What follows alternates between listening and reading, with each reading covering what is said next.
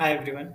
Today we're going to talk about what knowledge base is, how to upload documents as part of a knowledge base, and then how to build a agent that uses knowledge base to answer queries asked by the user. So I'll walk you through the flow from start to the end, and you'll get to know how powerful a knowledge base can make an agent. So let's start with what it is. Think of knowledge base as a folder, as a collection of your documents, or you can even consider it as like a knowledge source for your agents. So it can, if you build an agent that reads from a knowledge base, what it can do is it can answer users queries by reading a PDF or by scraping information from a website. So it can do a lot, and it can make your agent quite powerful. So let's start with creating a new knowledge base. So you have a menu here as called knowledge base, and you go there and click on create new. Let's start with building a knowledge base that answers questions about Lyzr itself. So it acts like FAQ agent. By default, Lyzr Agent Studio provides you with a Weaviate vector store, so you don't need to create one, not necessarily. Once you create a knowledge base here you go. It currently does not contain anything because we haven't added information yet. So I click on upload, and now I can either upload a file in the format of PDF, document, or text, or I can provide a website URL, or I can provide raw information itself. So let's start with providing our Lyzr's website. So I say I enter the website. Give me a second.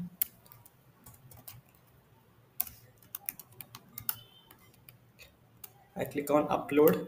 It might take a couple of seconds. Once this is done, I'll upload a file as well that contains all the FAQs and information about what Agent Studio does. Let me add one other site as well. It talks about pricing.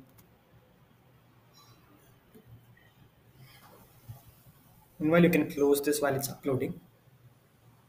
Yeah, you can see here that its upload has been successful, and you'll see that the website has been added. Similarly, I'm going to add one other website. Once this is done, what we'll do is we'll build an agent. We'll call it Lyzr AI Assistant, and we'll link our agent to this knowledge base. So if any user asks any question to that agent about Lyzr, it will scrape all the information from all the sources that we provide, hence making it quite powerful. Here you go. This has been added. Now let's start with one other thing, which is adding a PDF. I already have a PDF on Lyzr AI Assistant. I'll upload it. Meanwhile, while the upload is happening, what you can test is you can test if information is being retrieved, if the chunks are being retrieved. So let's say I'm asking about pricing. So let's see what it does. To see here, it tries to find the most relevant chunk of information among all the items listed. So we have Lyzr AI's pricing page, which has higher relevant score as compared to Lyzr.ai. So it will try to take more information from here itself. As you expand here, you will get to see all the pricing information that it has. This is how you can check your knowledge base through retrieving the information right now, right here. Our PDF is uploaded. So let's start building an agent and connecting a knowledge base as part of it. I'll call it Lyzr AI Assistant. I'll select GPT-4o Mini.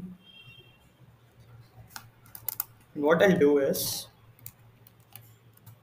I'll add an agent role, and I click on improve.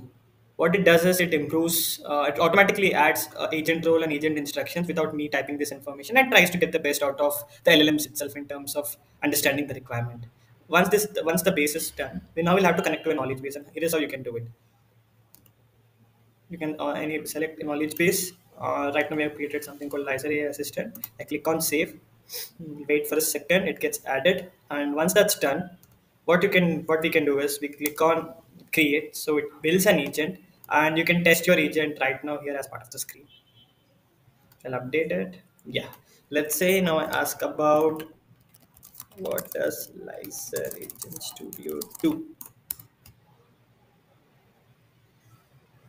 So now it is retrieving information from PDF or from the website, and here you go, provides all the information. Let's say ask about pricing.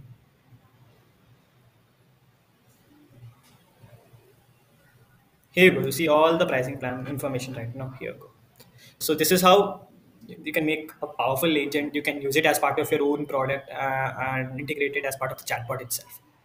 Now, let's see how all of this is possible. So, all of this is possible through Weaviate. So, Weaviate is a vector store, and I'll give you a brief about what a vector DB is. Vector DB allows LLMs to search through various sources of information.